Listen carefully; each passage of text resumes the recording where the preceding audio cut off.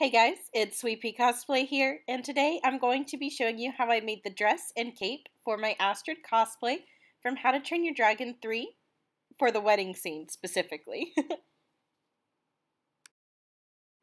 So for starters, I actually used this concept image from the movie to plan out and make the dress and cape. I bought some gray and white fabric for the dress and then used a simplicity pattern to make it.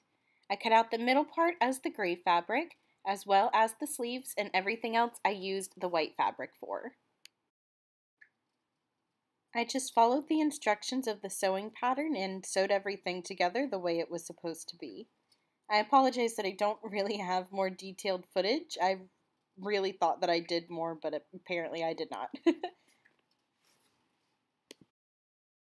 Of course, once the dress is sewn together, it's very important to go back and not only press your seams, but also make sure to finish off any raw edges that you have.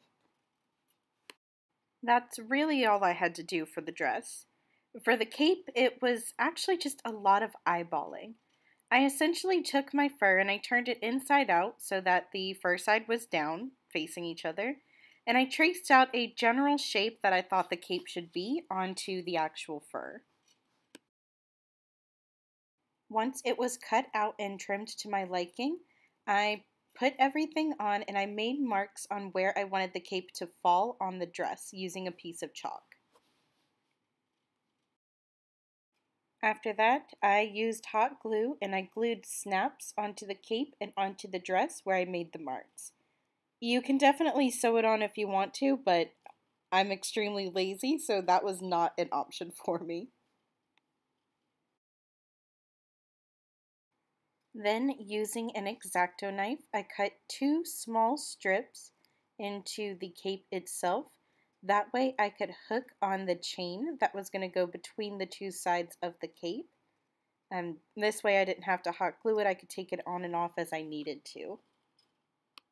Next, I hot glued Velcro strips to the top of the cape. This is where I'm going to be attaching the Stormfly medallions that I made in my accessories video.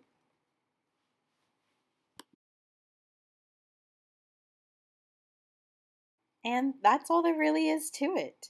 This was a relatively easy costume to make, and I'm very excited to wear it to Anime Week in Atlanta. Thank you guys so much for watching, and I'll see you in the next cosplay log. Bye!